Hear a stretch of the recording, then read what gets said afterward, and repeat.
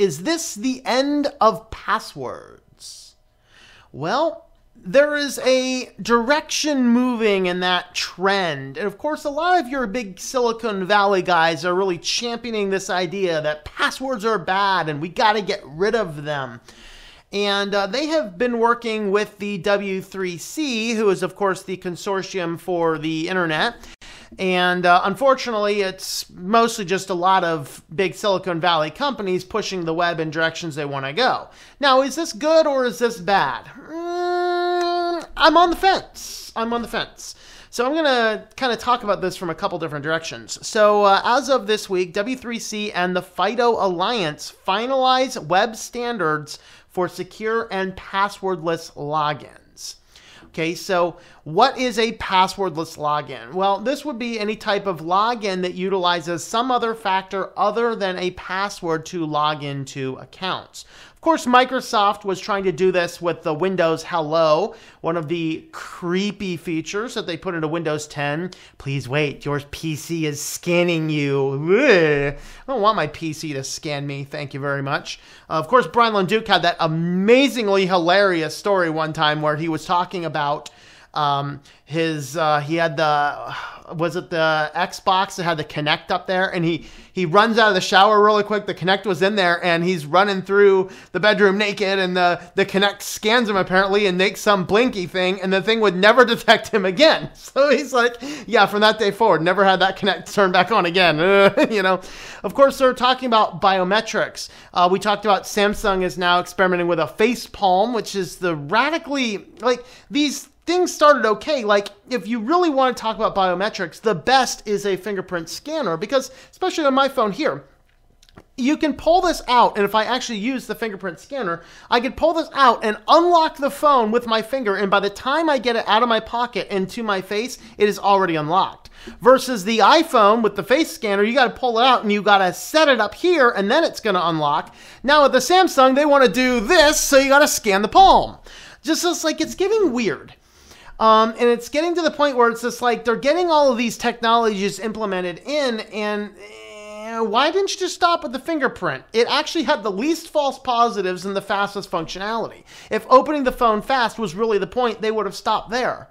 But no, they keep on experimenting, because there's part of me that wants to grab my tinfoil hat because they want to collect as much biometrics as they can. Now, of course, the current marketing is that that information never leaves that device. Can we trust them in that? No. No, I don't think that these companies have necessarily demonstrated that they can be trusted with our private data, and that's why I keep as much data off of my devices as conceivably possible. All right, now, biometrics is not the only way to do. The other thing is if you want to use a Yubikey. So I have a Yubikey here. So this is actually a first generation one. I've had my Yubikeys for a while. But this is a first generation one here, and basically it is a USB stick. It works with a USB type A. You slip this guy in there, and this provides a two-factor authentication on a physical device. Now, what this tends to produce for us is a good physical way that somebody would literally have to physically access that item. Now, again, with all of these technologies to make them more convenient, now they're making these keys that are so small, they're literally designed to be put and kept in your laptop. Which means if somebody comes by and steals your laptop, now they have the authentication for everything on the laptop. Well, that sounds like it's a step backwards in security. Additionally, somebody can come by and probably steal it out of your laptop, and you wouldn't notice until the next time you go to use it. Well, that seems like a step backwards as well. My biggest beef with these is that, now it doesn't interfere with me a lot because I generally don't use logged in accounts on outside things, but the biggest concern is I'll be out and I'll be like, okay, I need to access my email somewhere, so I go in and I pull up some webmail email because it's some my junk throwaway email, I'm looking for something, and they're like, oh, we don't recognize your login. We're going to send you something on another email. I don't have the information for that other email laying around, all right? I don't even know if that other email still exists, quite frankly. All right, I just put it on there because you required it. I know what the password is. I've never had a problem. I've never had an issue. And let's go ahead and leave it at that. So my biggest concern with these types of things, two-factor authentication of this sort, is that I literally have to carry this device around with me anywhere I go in the event I need it and it wants it, which basically means it is now a higher risk of getting stolen. So if I attach this to my keychain, this is very easy to see what it is. If somebody's scoping me out, if they get a chance to grab this off my keychain or grab the keys, now they've gotten in. Now, is it more secure to have physical things laying around? Probably. My chance of somebody coming in my house and stealing my keys to authenticate in is fairly small compared to somebody getting out there and trying to do a phishing attack or things like that. Especially since we're protected around this place with a 9mm, and you'd be lucky to get out alive. Okay, so that being said, there are major advantages and major disadvantages. I have a concern with anything that I come in, I enter the username, I enter the password, and that password that I enter, they're like, oh, well, everything's right, but we want another way to verify it's you. That frustrates me to no end because I may not be carrying these around with me for extra security. That's why I'm on the fence. Regardless, this is now a web standard and it is now implemented into Google Chrome as of a while back. It's now implemented into Firefox as of, I think, version 61. Edge, yeah, and Safari, I guess that works now as well. Is it the Safari preview? I don't know. Safari is definitely the last one on the list. But what this allows organizations to do is utilize that same type of API that caused a big stink with things like your DRM API. So there's an API that's a standardized API that now can be used to link a some other type of factor, be it biometrics, be it a key like this, be it an NCF chip, whatever else it happens to be, to link that through the web browser into the account, which could, in theory, produce a better system. Now, all of this, to me, it sounds like more of a conspiratorial thing because, frankly, passwords aren't as bad as these guys want the passwords to be. It's just that we have been taught about passwords completely incorrect. So this was an interesting one from The Verge. So this password, JI32K7AU4A83, most systems would look at that and go, wow, well, maybe capitalize something, but otherwise very strong password. It actually is a surprisingly bad password because in the Taiwanese language, it actually says my password. And if you were to look at the Taiwanese keyboard, that's exactly what it is. Now, a password doesn't necessarily work by what the string of characters you see. It works by a hash of the string of characters you see. So as long as the hashes are similar, you usually can get into a system. And so this is, they're saying, is a really bad password simply because it translates into my password in Mandarin. So Carbon Programmer, are you on here? All right. Now, I didn't want to talk much more about that, but I wanted to look at this one here because this one here, you look at a lot of your different things about creating passwords and it's almost all the same. And it's like, I feel the same way as I do when some person sits here and tells me that I should have a carbohydrate-based diet for healthy, optimal living, which is nowhere remotely close to what the science says. All right. And so they're like, well, you got to have at least 8 characters. Use an uppercase and a lowercase and a number and a special character. Make sure it's completely unique and memorable.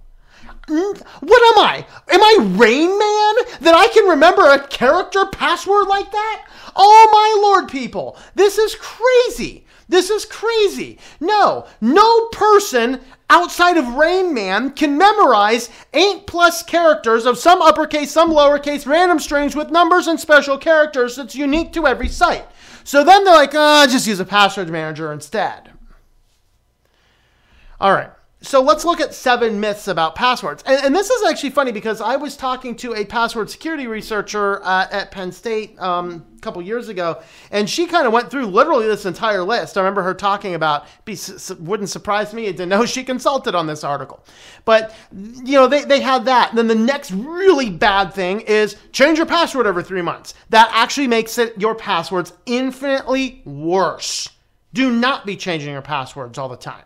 Only change your password if you happen to have a case where changing your password if you happen to have a case where you suspect it has been compromised. All right. So looking at this over, number 1, use a complex password gives you the best security. This is actually quite meaningless because a brute force attack goes through your passwords and it doesn't matter if it's simple or complex. What matters for brute force is the length. Now, of course, there's a little clip here from Edward Snowden talking about this. And of course, Edward Snowden's advice is, hey, no, we want to keep passwords, but not passwords. We want passphrases. An 8-character password, he says, only takes about a second for a modern computer to go through. So if you are familiar with Kali or Parrot, SecOp Linux distributions, you know that passwords can be cracked fairly simple. But if you increase that to 16 characters from 8, and it doesn't matter if it's all lowercase letters or if it's a whole string of bunch of different things, 16 characters is infinitely better. So while password makes a bad password, Bob would make a bad password, Bob and Sally would make a bad password, Bob and Sally going to the grocery store to pick up milk and eggs is a very good password. All right? Now, not everything allows you to use a space. Not everything allows you to use some types of special characters. But number 1, it doesn't matter how complex your password is. It matters how long your password is. All right, number 2, complexity more important than length. I guess I kind of talked about that one up here.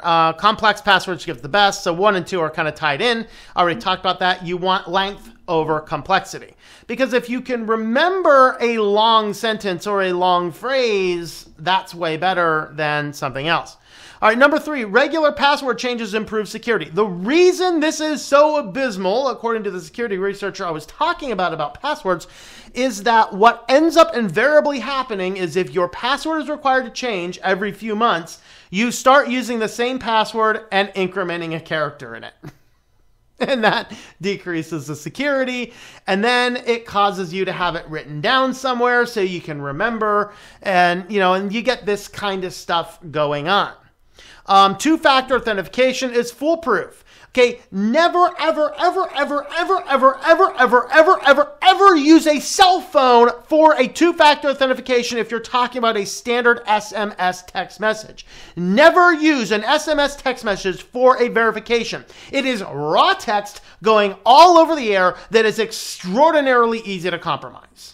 Someone can steal your phone very easily. Someone can access it and compromise it. This is why you need to never use that, okay? 2-factor authentication is not foolproof. Now, 2-factor authentication done right can be an okay thing outside of the things I was talking about earlier that it drives me crazy. When I'm out doing something, I need to log in, and it's like, we detect this is a little unusual. We need a factor authentication. Dude, no. Just let me into my stupid account, all right?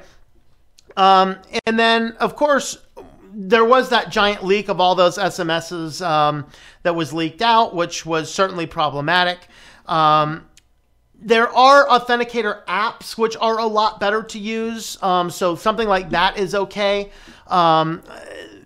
You want to avoid an online password manager. Somebody left in the comments here, I saw breezing by. What about an offline password manager? An offline password manager, I think, is an okay thing. Especially some of your offline password managers can now be ultimately secured with one of these. Nextcloud can even be secured with one of these, I believe now, in the latest versions. All right.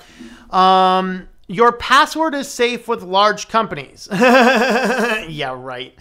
Biometrics will solve our security problems. No, and I think that, in my opinion, biometrics is the worst thing to use for passwords because it's too easy to spoof, too easy to fake, and completely impossible to change. Where if my password, if it gets compromised, I can change that. And I think number 7, online password checkers are always accurate. Yeah, no.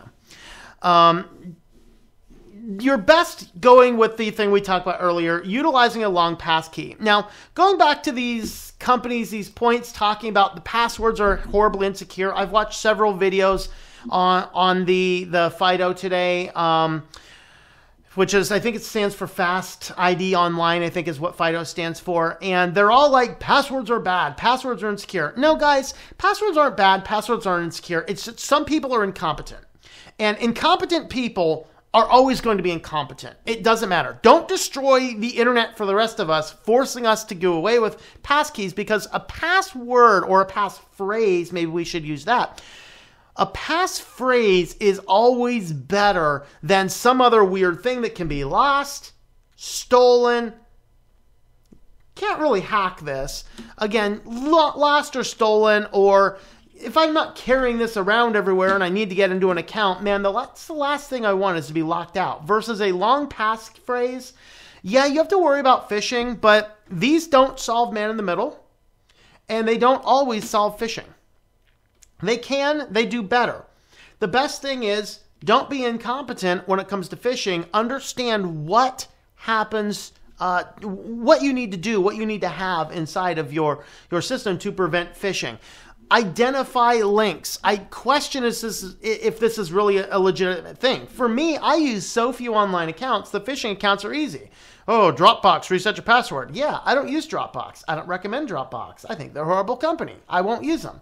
You know, Microsoft, you're security. I don't have a Microsoft account. Apple, I don't have an Apple account. You know, who else have I been getting lately? UPS account. I don't have a UPS account. It's very easy to not get phished when you don't actually have all these accounts. Now, what if you do have the accounts? Well, you need to learn to look for the signs of a phishing scam. Google has a really good phishing quiz that you can do. I did it on a live news once. So that's kind of an interesting thing. So keep in mind this, that the W3C is pushing the WebAuthn, which is more a drive behind the big companies. There are parts of this I really like. There are parts of this that I really don't. And this is one of these things that we need to keep in mind. One of these things that we really need to keep in mind with our world going forward is that there is no thing that's going to make it perfect. The best defense against a hacked account is being wise and knowledgeable yourself. Password managers, I think they're fine. Ultimately, you want passphrases that are very long. You don't want it to be so complex that it's not memorable. And if you are going to use these types of services, definitely I'd recommend using a Yubikey rather than biometrics. That's kind of my thoughts. And I'm really on the fence. I don't know if this is a great thing or if this is a horrible thing. So I have here, I'm dropping a link into the comments for you guys watching this live. That's a link in there to Amazon, to the various Yubikey products, so you can have a look at what is available as far as those. Some of these are NCF if you need it for a cell phone. Some of these are just basic USB. Some of these are interactive, things like that. So have a look at those and let me know what you think in the comments down below. Is this a great standard? Is this an awesome thing? Or is this kind of the end? What's your thoughts on passwords? Are they near the end? Do we need to do away with them? Is two-factor authentication as important as it is, or is it a better passphrase system we need? What are your thoughts? Carry on the discussion in the comments down below. Thank you for making it to the end of this Switch to Linux video. You can have a look at another video right on over here. Don't forget to subscribe to the channel or to Think Life Media, which is my own personal support page. Thank you for watching, and I hope that you enjoy switching to Linux.